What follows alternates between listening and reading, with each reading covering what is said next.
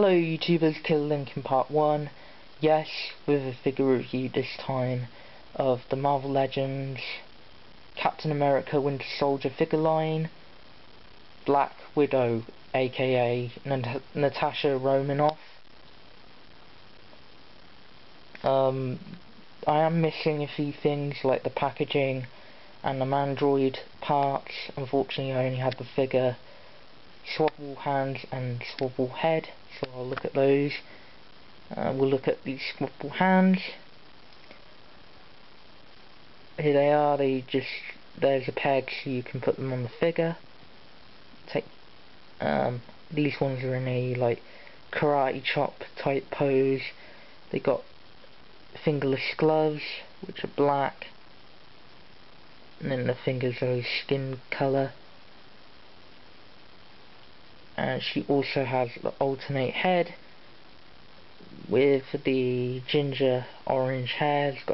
This one is the straight longer hair in Captain America Winter Soldier. As you can see, it's got the eyebrows, eyes, nose and the lipstick, and it's got a okay likeness, well even a good likeness to Scarlett Johansson. And what you can do is, give me a second, you can pop the other head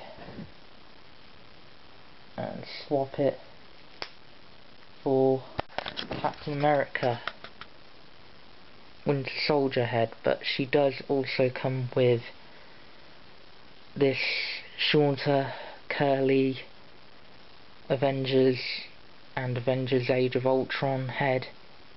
Again, it's good likeness to Scarlett Johansson.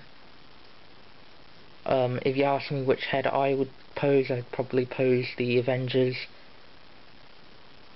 head. But we'll look at the figure even more. I can move the camera. Sorry, it's a bit blurry and a bit shaky, but sorry. She has the taser gauntlets.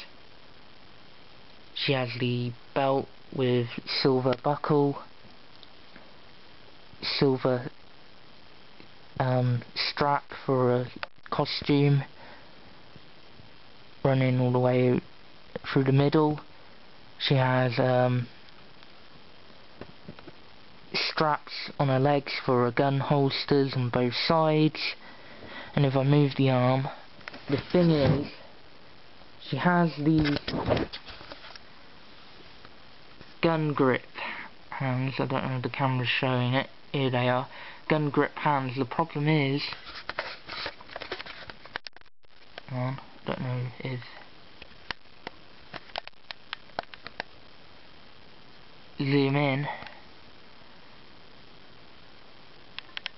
She has the holster. There's a gun molded, but you cannot remove that gun. Really disappointing. And anyway, really disappointing. She also has boots,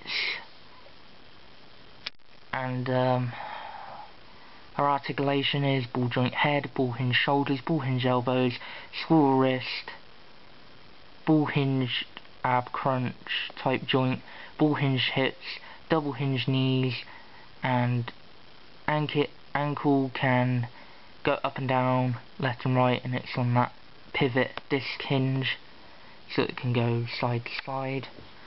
I'm going to put the figure down real quick. Another problem is that the legs or knees seem a bit loose, and she can't really stand because she's got high heels on, which suck. But apart from that, a good figure. There's a gun grip hands. I wish this review was better, but unfortunately it's as good as it's going to get. I'm really sorry that it's not as good as all my other figure reviews. I hope you enjoyed this figure review. Rate, comment, subscribe. If you don't have nothing to say, don't say anything at all. Please put nice things down below. yeah, Killer Linkin Part 1,